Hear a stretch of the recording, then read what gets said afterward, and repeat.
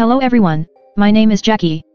In this video, I'm showing you guys how to deal with GTA 4 where you probably get stuck with 512 MB VRAM like this, even if you use RTX 4090. And you cannot do changes to the settings as well.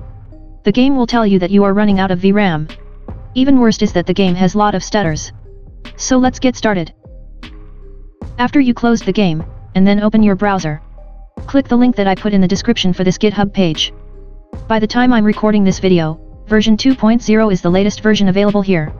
You can download it by going down and look up for this file. After you have done, extract the file that you just downloaded.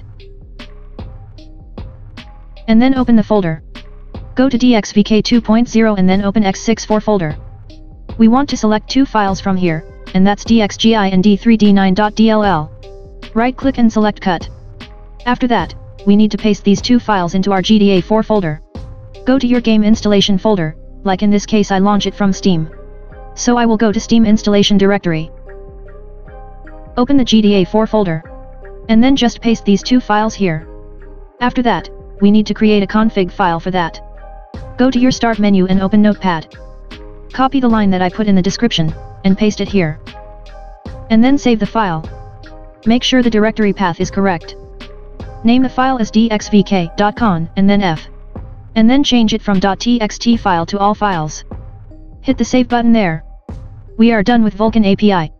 Another thing that we can do is to allocate more RAM to this game. For that, open the PC folder. And then open this stream.ini file with Notepad. We need to change to default value from 2048 to 4096 for each one you see here. Keep the 00 value intact. After that, save the file. Now it's time to fix the VRAM. Go to your start menu and type in dxgi, and then press enter. Select render tab.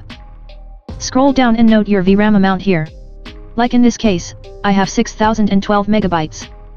After that, go to your GTA 4 page on Steam. Click on this settings icon here and select properties. Copy the launch commands that I put in the description, and paste it here. Change the number from 2048 to your VRAM amount that we just saw earlier. And then try launching the game. That's it.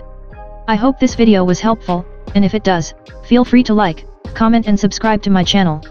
I will see you in my next tutorial. Bye.